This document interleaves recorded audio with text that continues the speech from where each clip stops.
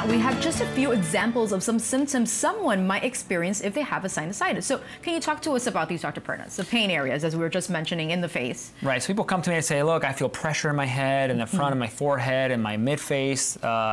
I feel sometimes in the back of the head, or they'll not typical in the back of the head, but they can feel pain in any part of the mid-face and the forehead. They can feel pain and pressure. That's sort of like your first indicator. That's an indicator for sure. Okay, and then we move to the nasal symptoms. Correct. So usually when people have a sinus infection, they have watery nose, they have drainage, either it's yellow or it's green with an infection. The sense of smell is disturbed.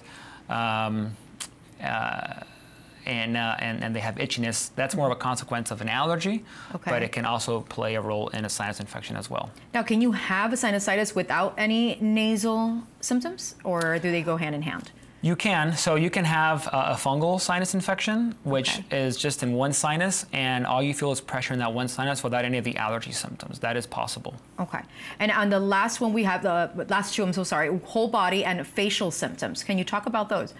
We tend to really think about whole body symptoms as more of a viral etiology, because if you have muscle pain or fatigue, tends to be more of a viral issue, although we can have some fatigue with chronic sinusitis.